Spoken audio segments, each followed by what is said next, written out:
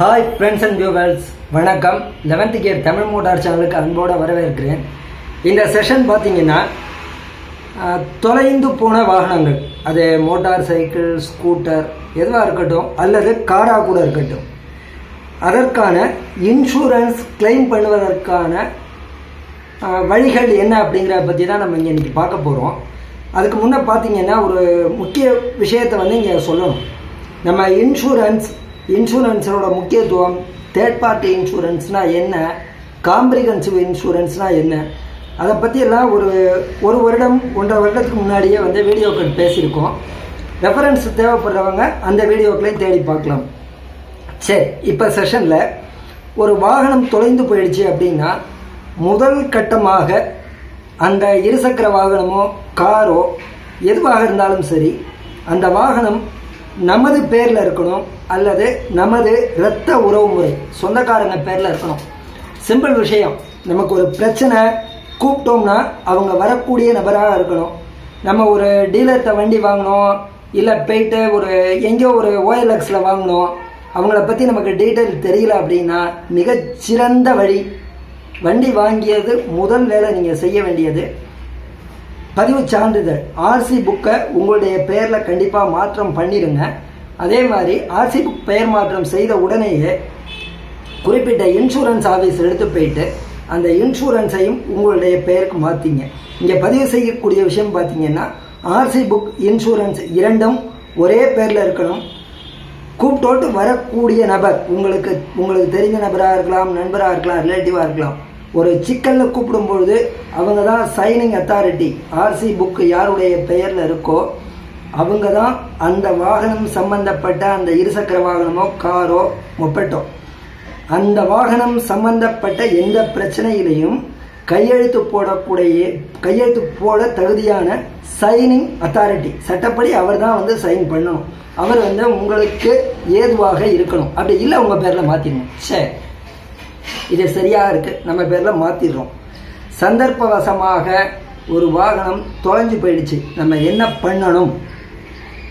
வண்டி தொலைஞ்சு போச்சுன்னு நீங்களாக தேடிக்கிட்டு இருக்கிறது, உங்கள் ஃப்ரெண்ட்ஸுங்கள்ட்ட சொல்கிறது, உங்கள் வாட்ஸ்அப்பில் குரூப்பில் சொல்கிறது, இதெல்லாம் ஒரு பக்கம் இருந்தாலும் வண்டி தொலைந்து போய் 12 மணி நேரத்துக்குள்ள வண்டி தொலைஞ்சு போச்சு, முதல் வேலை குறிப்பிட்ட நீங்கள் வண்டி எந்த ஆர்டிஓவில் ரெஜிஸ்ட்ரேஷன் பண்ணியிருக்கீங்க, உங்களுடைய இருப்பிடம் எந்த சம்மந்தப்பட்ட காவல் நிலையமோ அந்த காவல் நிலையத்தில் உங்களுடைய original RC book, original insurance, உங்களுடைய எவிடன்ஸ் கேட்பாங்க. ஆதார் கார்டு அல்லது டிரைவிங் லைசன்ஸ், ஏதோ உங்களுடைய ப்ரூஃப் கேட்பாங்க. இது எல்லாத்தையும் எடுத்து போயிட்டு FIR, first investigation report, FIR நீங்கள் பதிவு பண்ணிங்க.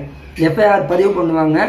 அவங்க காவல் நிலையத்தில் கொஞ்சம் வேலை முன்ன பின்ன இருந்ததுன்னா ஒரு நாள் பின்பாக வர சொல்லுவாங்க, தேடி பாருங்கம்பாங்க. ஆக நீங்கள் காவல் நிலையத்தில் தகவல் கொடுத்துட்றீங்க, ஒரு நாள் முன்பின்பாக கூட உங்களுக்கு எஃப்ஐஆர் கொடுக்கலாம். ஆக எஃப்ஐஆர் வாங்கிடுறீங்க. எஃப்ஐஆர் வாங்கிட்டீங்கன்னா அதற்கு அடுத்து பார்த்தீங்கன்னா அவங்களுடைய லீகல் ஃபார்மாலிட்டிஸ், அந்த வண்டியை தேடக்கூடியது, அது சம்மந்தப்பட்ட விசாரணைகள் நடத்தக்கூடியது, இது தொடர்பாலாம் அவங்க விசாரிப்பாங்க. விசாரிச்சுட்டு ஒருவேளை உங்களுடைய வாகனம் திரும்ப கிடைச்சிடுச்சு அப்படின்னா அந்த வாகனத்தை உங்களுக்கு ரெக்கவர் பண்ணி கோர்ட்டு மூலம் ஒப்படைப்பாங்க.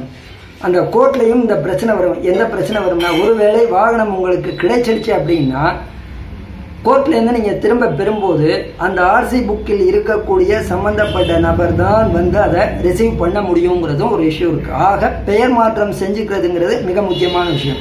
சரி, வண்டி கிடைச்சிருச்சு அப்படின்னா வண்டி ரிட்டர்ன் கொடுத்துருவாங்க, நீங்கள் எடுத்துடலாம். அப்படி அந்த குறிப்பிட்ட வாகனம் கிடைக்கல அப்படின்னா 90 நாட்களுக்குள் 90 நாள் முடிஞ்சிருச்சு, வண்டி காணா போச்சு, இதுக்கு மேலேயும் கிடைக்கல அப்படின்னா நான் ட்ரேசபிள் சர்டிஃபிகேட் அப்படின்னு ஒன்று இஷ்யூ பண்ணுவாங்க, NTC அப்படின்னு சொல்லுவாங்க. ஸோ இந்த சர்டிஃபிகேட் உங்களுக்கு காவல் நிலையத்திலிருந்து கிடைக்க பெற்றவுடன் உங்களுடைய original RC, insurance copy, insurance வண்டி தொலைஞ்சு போன நேரத்தில் அது செல்லுபடியாகத்தக்க வகையில் இருக்கணும், முடிந்திருக்கக்கூடாது. ஆனால் வண்டி தொலைஞ்சு போச்சு, நீங்கள் கிளைம் பண்ணுற அந்த 90 நாளுக்குள்ளே அந்த பீரியட் வருதுன்னா நீங்கள் புதுப்பிக்க வேணாம். வண்டி தொலைந்து போன நேரத்தில் இன்சூரன்ஸ் செல்லத்தக்கதாக இருக்க வேண்டும். சரி, அப்போ நீங்கள் ஆர்சி புக், இன்சூரன்ஸ் காப்பி, உங்களுடைய ப்ரூஃப், உங்களுடைய ஏதாவது ஒரு அடையாள சான்றிதழ் எடுத்துக்கிட்டு குறிப்பிட்ட இன்சூரன்ஸ் ஆஃபீஸ்க்கு போயிட்டு கிளைம் ஃபார்ம் வாங்கிட்டு அந்த கிளைம் ஃபார்மை ஃபில்அப் பண்ணி எப்போ தொலைஞ்சு போச்சு, எந்த அக்கேஷனில் தொலைஞ்சு போச்சு, இந்த டீட்டெயில்ஸ் எல்லாம் அந்த ஃபார்மில் கேட்டிருப்பாங்க. அது எல்லாத்தையும் ஃபில் பண்ணிவிட்டு கூடுதலாக இந்த ஆர்சி புக், இந்த டாக்குமெண்ட்ஸ் இது எல்லாத்தையும் அது கூட வந்து அட்டாச் பண்ணிவிட்டு காவல் நிலையத்திலிருந்து பெறப்பட்ட வண்டி கண்டுபிடிக்க முடியல அப்படின்னு காவல் நிலையத்தில் கொடுத்த சர்டிஃபிகேட்டை நீங்கள் அது கூட ஃபைல் பண்ணி கொடுத்தீங்கன்னா ஆர்சி புக்கு யாருடைய பெயர், ஆர்சி புக்கும் இன்சூரன்ஸும் யாருடைய பெயரில் இருக்கிறதோ அந்த சம்பந்தப்பட்ட நபருக்கு குறிப்பிட்ட இன்சூரன்ஸ் ஆஃபீஸிலிருந்து கவனிங்க, குறிப்பிட்ட இன்சூரன்ஸ் ஆஃபீஸிலிருந்து உங்களுடைய இன்சூரன்ஸில் பார்த்தீங்கன்னா ஐடிவி வேல்யூ ஆஃப் வெஹிக்கிள் அப்படின்னு போட்டிருப்பாங்க. அந்த வாகனத்துக்கான ஒரு குறிப்பிட்ட தொகை, எத்தனை வருட வாகனமோ அதற்கு தகுந்த மாதிரி தேய்மானம் டிப்ரிசியேஷனை கணக்கு பண்ணிட்டு அதற்கு ஒரு குறிப்பிட்ட வேல்யூ போட்டிருப்பாங்க அந்த இன்சூரன்ஸில். அந்த குறிப்பிட்ட தொகையை உங்களுக்கு வந்து இன்சூரன்ஸ் கம்பெனிலேருந்து வழங்கிடுவாங்க. ஆனால் இங்கே ஒரு முக்கியமான திரும்ப ஒரு விஷயம் கவனிக்கணும். இந்த இன்சூரன்ஸ் ஃபுல் இன்சூரன்ஸாக இருந்தால், ஒரு சில இடங்களில் ஃபுல் இன்சூரன்ஸ்னு சொல்லுவாங்க, ஒரு சில இடங்களில் பார்த்தீங்கன்னா காம்ப்ரிஹென்சிவ் இன்சூரன்ஸ் அப்படின்னு சொல்லுவாங்க. காம்ப்ரிஹென்சிவ் இன்சூரன்ஸ் இருந்தால் மட்டும்தான் வாகனங்கள் திருட்டு போனாலோ தொலைந்து போனாலோ உங்களால் அந்த தொகையை பெற முடியும். அல்லது நீங்கள் ஒரு தேர்ட் பார்ட்டி இன்சூரன்ஸ் மட்டும் வச்சிருக்கீங்க அப்படின்னா அது செல்லாது.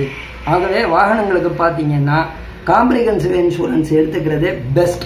இதில் இன்னொரு கேள்வி வரலாம், இன்சூரன்ஸ் இருக்கு, வண்டி தொலைஞ்சு போச்சு, இந்த குறிப்பிட்ட இடைவெளியில் வாகனம் ஹையர் பர்ச்சேஸ் ஃபைனான்ஸ் கம்பெனியில் வாங்கியிருந்தால் என்ன பண்ணுறது அப்படின்னு உங்களுக்கு ஒரு கேள்வி வரலாம்.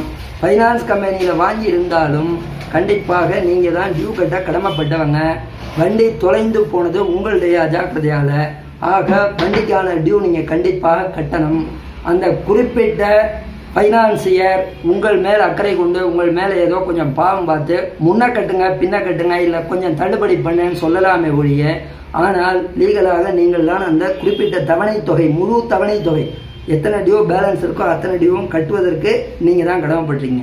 கட்டி முடித்ததற்கான பேலன்ஸ் என்ன தொகை உங்களுக்கு இன்சூரன்ஸ்லேருந்து கிடைக்குதோ அதுதான் உங்களை சாரும். ஆக ஒரு இன்சூரன்ஸ் சம்பந்தப்பட்ட விஷயம், ஒரு வண்டி தொலைஞ்சு போச்சுன்னா அதை எப்படி வந்து நம்ம நோட்டிஃபிகேஷன் பண்ணுறது, என்னென்ன நம்ம ப்ரொசீஜர் ஃபாலோ பண்ணணும், எப்படி வந்து அந்த இன்சூரன்ஸ் அமௌண்ட் நம்ம வாங்கலாம், இன்சூரன்ஸ் அமௌண்ட்டை நீங்கள் வாங்கிய அமௌண்ட்டிலிருந்து ஃபைனான்சியருக்கு கட்ட வேண்டிய தொகை என்ன, இது தொடர்பான விஷயங்கள் தெளிவாக உங்களுக்கு புரிந்திருக்கும். உங்கள் நண்பர்களும் இது வந்து புரிஞ்சுக்கணும் அப்படின்னு நினச்சிங்கன்னா நீங்கள் ஷேர் பண்ணுங்கள். உங்கள் Siva 11th gear Tamil motor சேனலுக்காக சாலை விதிகளை மதிப்போம், விபத்தில்லா தேசத்தை உருவாக்குவோம். நன்றி, பாய்.